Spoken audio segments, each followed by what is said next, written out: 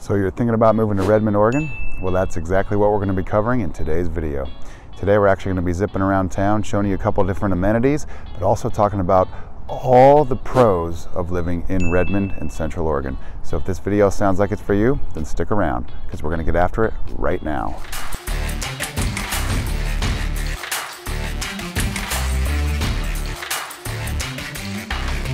Hey, if this is your first time to the channel and you want to know everything there is to know about living, eating, sleeping, working, playing, the good and the bad of Redmond, Oregon, then subscribe to the channel and tap that notification bell below so you can be the first to know about the current market here in Central Oregon and Redmond specifically. My name's Ryan and I've lived in Central Oregon for over 30 years. My partner Zach and I, we get calls and texts every day from people just like you looking for help on making their move to Central Oregon. Whether you're moving in 9 days or 90 days, give us a call, shoot us a text, send us an email, or even set up a Zoom meeting. We'd be happy to help you make that smooth move to Central Oregon and Redmond or anywhere else nearby. Okay, so today's video, like stated in the intro, it's going to be the 10 pros of living in Redmond, Oregon. Right now, we're kind of right in the heart of everything. Right behind me is City Hall. We're standing at Centennial Park here. Downtown is behind me a couple of blocks away. The main drag of Redmond is right here. We're in the thick of it all. We're going to be zipping around town now, showing you different points of reference to give you a better understanding of what Redmond is. 36,000 people. We're sitting at about 3,000 feet in elevation.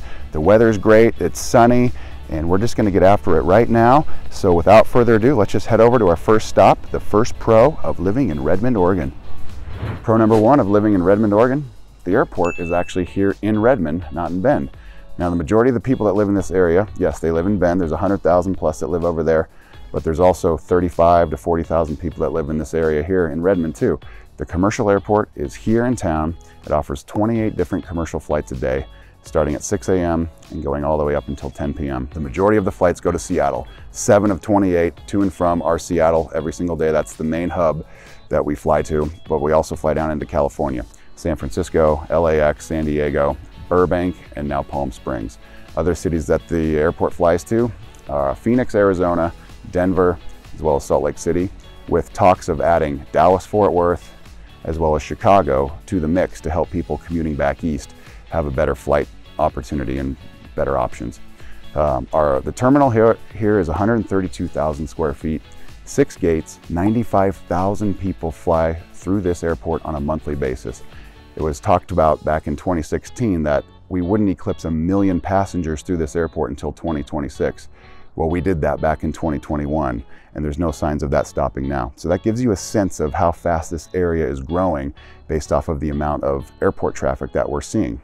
And so this airport isn't really a middle tier hub where you're flying in and then commuting to another destination. This is a final destination. It's a starting point and a final destination. So you can see that traffic here is increasing based off the people that want to come and visit the area as well as live in the area here. So pro number one for living in Redmond, Oregon is that they have the airport, not Bend.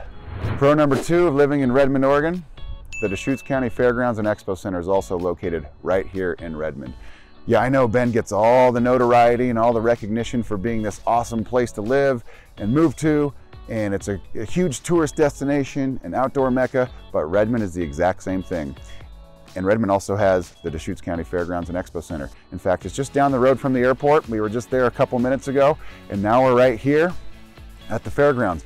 There's planes that fly overhead here daily. Like we said a couple minutes ago, 28 commercial flights. Most of those fly right overhead here. But if you look right behind me here, we've got the front gate to the Expo Center.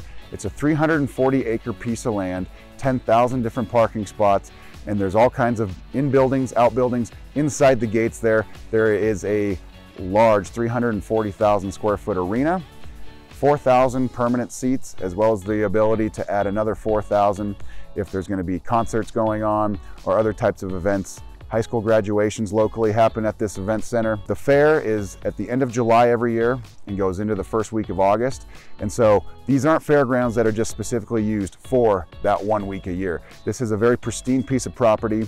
This was the new site of the fairgrounds dating back to the early 2000s. And before that, we had the fairgrounds in Redmond again, but they were more centrally located in the city. We are currently in the city, but we're just on the southeast side of the city limits. But as you can see here, all kinds of events are going on constantly. 400 events are planned annually at this event center and this piece of property. They range from RV shows to outdoor shows to equestrian shows to rodeos that happen multiple times a year, as well as home shows, garden shows, all kinds of stuff. So if there's a big event happening in Central Oregon, while Ben may like to host it, and they do host a lot of them, the primary grounds for hosting big events, trade shows, etc., is right here at the Deschutes County Fairgrounds in Redmond, Oregon. So that's pro number 2 of living in Redmond, Oregon. Pro number 3, living in Redmond, Oregon. The Dry Canyon recreational area goes right through the center of town. 270 acres of preserved land. This canyon, of course, has been here for hundreds of thousands of years, but it's been modernized. Now it's accessible to all kinds of people that want to come out and enjoy the outdoor activity without having to go too far to get there. Like I said, we're right in the middle of town here. There's houses right behind me up on the ridge, and that stretches all the way down to the edge of the canyon, and it comes right back the other way. Houses everywhere that get to enjoy the amazing views and access points of this canyon. If you look beyond me here, there's going to be the fenced-in dog area, off-leash dog park. If we look the other way, this stretches down another mile or two. But we have the start to the disc golf course, and beyond that is going to be the sports complexes for softball and baseball, tennis and pickleball. Where else can you get such a unique landscape right in the center of town where locals and visitors get to access outdoor amenities without having to go too far to get there? So this is pro number 3, and it's the Dry Canyon recreational area right in the middle of Redmond, Oregon. Pro number 4 for living in Redmond, Oregon, home affordability, cost of living. Now, if we're comparing it to Bend, it's going to be much cheaper, much more affordable here in Redmond than it is in Bend. Now, the two towns are one and the same when it comes to access points to all the outdoor activity and great things that Central Oregon has to offer. But the median price point for a house in Bend currently sits at $750,000, whereas the current median price point for a house in Redmond is $525,000. Again, 15 miles apart from each other, two distinct personalities in terms of towns and how the cultures are. But the point is that if you live in Bend or if you live in Redmond, you still have the same access to all the amazing amenities that Central Oregon has to offer for people that love to be outdoors. So we get about 8,000 people that are moving into the area on an annual basis.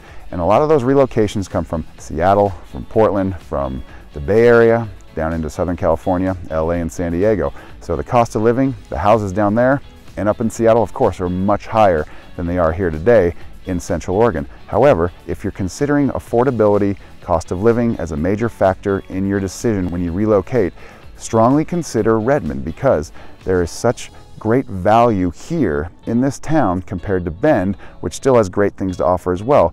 But when it comes to affordability and what you can get for your dollar, Redmond is something that is a place that you should definitely consider when making your decision to move to Central Oregon because of the lifestyle that it offers.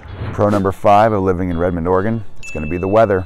Okay, just like in Bend, just like anywhere else in Central Oregon, we get 300 days of sunshine a year. Now, in Redmond, we're sitting at about 3,000 feet in elevation, about 600 feet lower than in Bend. So if you look around me today, it's in the middle of fall right now. We got a little bit of a dusting of snow.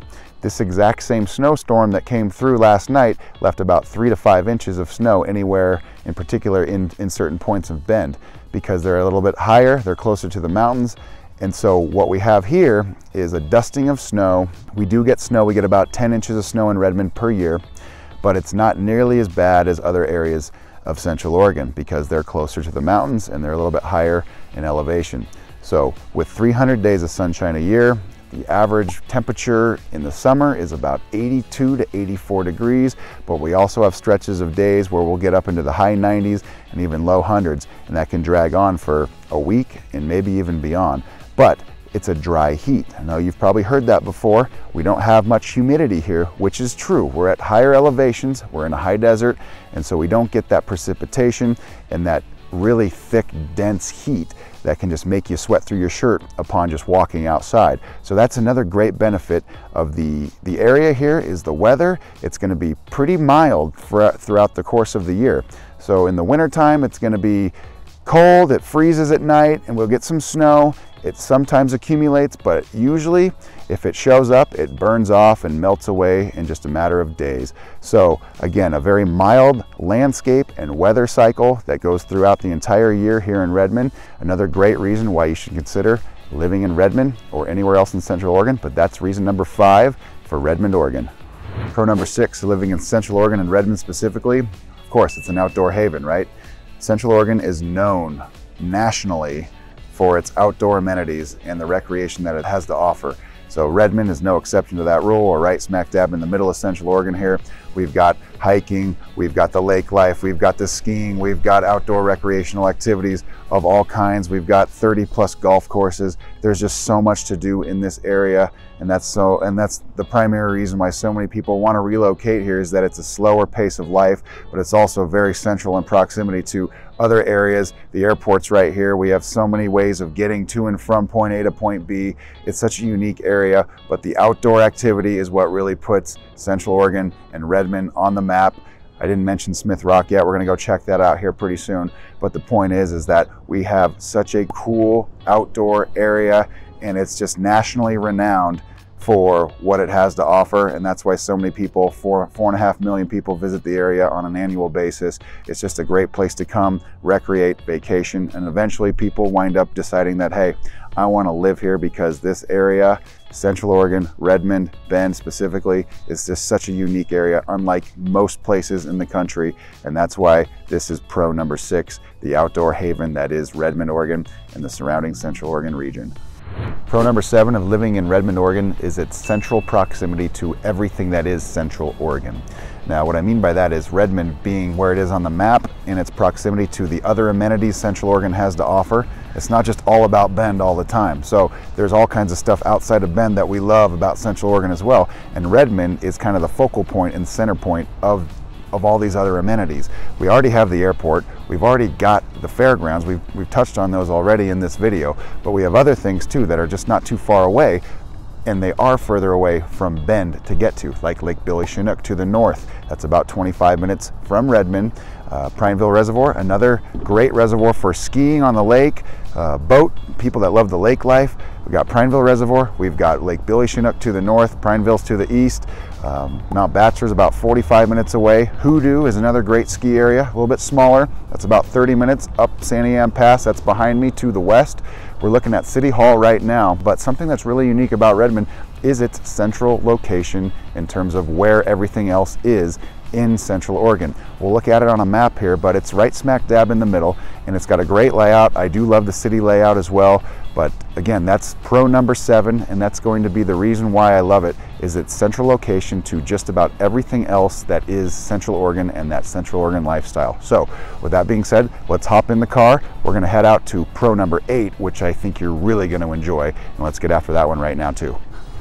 Pro number 8, living in Redmond, Oregon, Smith Rock State Park. Now, I'm not a climber, but I love hiking, and this is an absolute incredible destination when it comes to hiking. Misery Ridge is right behind me. It goes all the way up to the very top of the cliffs. You can look at the panoramic view of Central Oregon from the top at 3,200 feet. I'm currently sitting at about 2,800 feet right now, and if you look down to into the bottom of the canyon there, that's about 2,600 feet. So the rise of these rock formations is about 600 to 700 feet in vertical. 800,000 people will come and visit this incredible landscape on an annual basis, and it's world renowned for its climbing, of course, but the hiking, the camping, the horseback riding, people come for just the scene, the vantage points. It really a very unique landscape. There's really nothing else like it in this area, and there's really nothing else like it in the world for that matter. So it's right in our backyard. It truly is a spectacular scene. You have to come here at least once and enjoy this view. It's not too far away. It's about a 45-minute drive from Bend, about a 15-minute drive from Redmond, and you can see here, the weather's not so bad. Where there's snow in Redmond today, a dusting, and there's about 3 to 5 inches in Bend, there's really no snow here at all. So we're at a little bit lower of elevation, so that gives you more access to outdoor amenities. Even when in town, the weather can be suspect. So reason number 8 for living in Redmond, Oregon, Smith Rock State Park.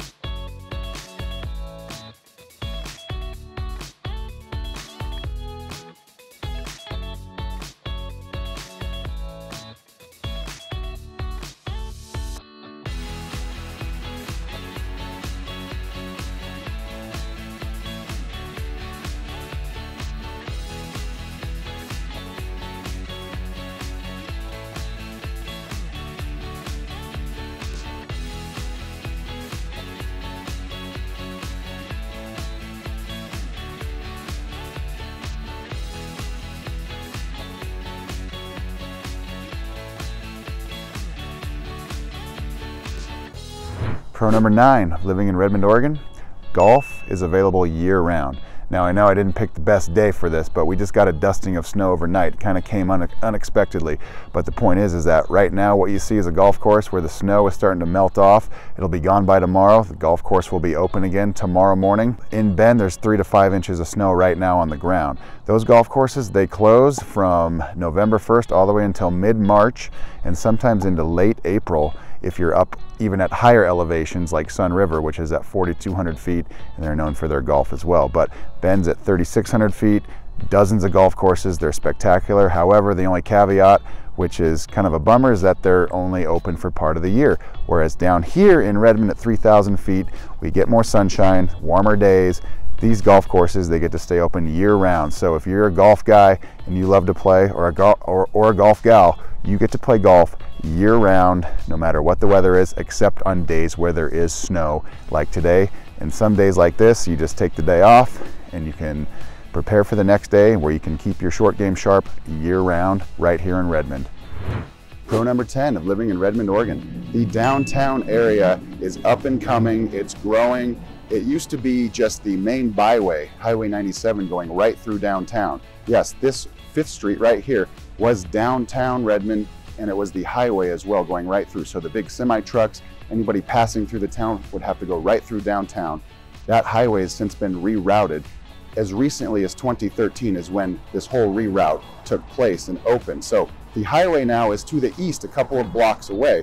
And now we have more of a historic, more traditional style downtown area. You can see the sign behind me here, but now it's flooded with retail shops and restaurants and coffee shops, all kinds of things that a traditional downtown area would have. And so that's what we have now with Redmond. The city's growing, we're getting more and more character, it's attracting more and more businesses downtown, and it's becoming more of an epicenter for activity here in Redmond, Oregon. So that is pro number 10 of living in Redmond, Oregon, and that will conclude our video today.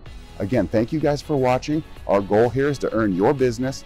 You guys need to get in touch with us. You know how to do that. You can call us, you can text us, you can send us an email, or even set up a Zoom meeting.